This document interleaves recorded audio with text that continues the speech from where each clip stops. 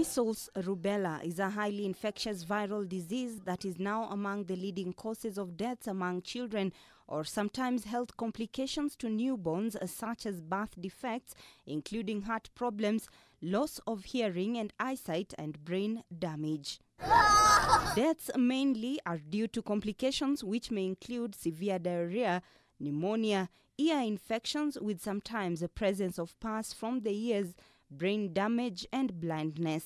Measles and rubella are actually vaccine preventable diseases. So if we don't control measles and rubella, that basically means that we are not going to attain our health goals, and we are not going to attain even the SDGs that we are all striving towards. A risk assessment conducted in the country identified 22 counties as being at very high risk for measles outbreaks, including Kilifi, Mandera, Wajir, Garissa, among others. The campaign intends to reach approximately 3.5 million children of age between 9 to 59 months and will be offered free of charge through 5,061 vaccination posts that will be set up in public places, including markets, schools, churches, mosques and other social places, as well as mobile vaccination teams, in addition to all public health facilities within the 22 counties.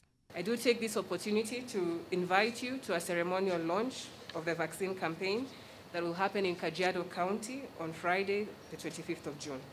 And owing to laxity experienced in the recent past by parents to take their children to the vaccination centers to be vaccinated, the ministry has further assured parents of the vaccine's safety, saying it will help curb any measles outbreak in the counties at risk.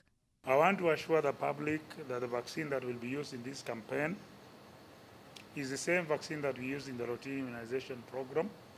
It is safe, and of course it has gone through a very stringent regulatory approval process, and we can only assure you of its total safety. This comes just a month after the ministry rolled out a polio vaccine campaign in the most affected parts of the country. Robi Omondi, K24 Evening Edition. Please feel free to leave whenever.